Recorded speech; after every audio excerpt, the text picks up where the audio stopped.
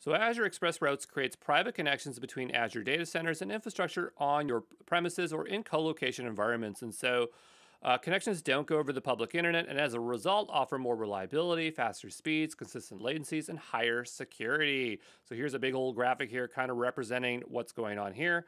And the idea is that you're going to have connectivity from different things, like from any to any. So that's IP VPN network, a point-to-point Ethernet network, a virtual cross connection, and this is all going to be going through a connectivity provider at a co-location facility. So this example would be an edge partner. And so you would be the customer network. That'd be your on-premise or whatever you want to connect so that you can make it all the way to your Azure services. And the way you would establish a connection is you create these express route circuits.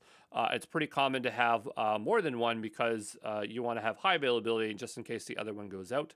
The idea is that you can route this traffic to a couple different places. So the first one would be things like peering to Office 365, Dynamics 365, or even your Azure public services. So when we say public services, imagine you just launch a virtual machine that is in a public subnet that has an IP that's reachable from the internet. That could just be to that. Or maybe you're using like Cosmo DB, or like you have fully qualified domains for other services.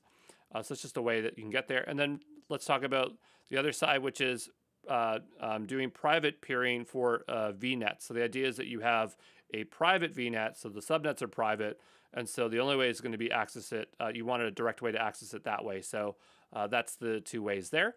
And just to note, there is Express Route Direct. And so this is like Express Route with an additional benefit that has greater bandwidth connections from 50 megabytes per second up to 10 gigabytes per second. And this is really ideal if you have hybrid solutions where you're moving massive amounts of data, or where latency matters because you want to feel like these cloud services are right there with your on-premise environment. You're going to need a lot of speed for that.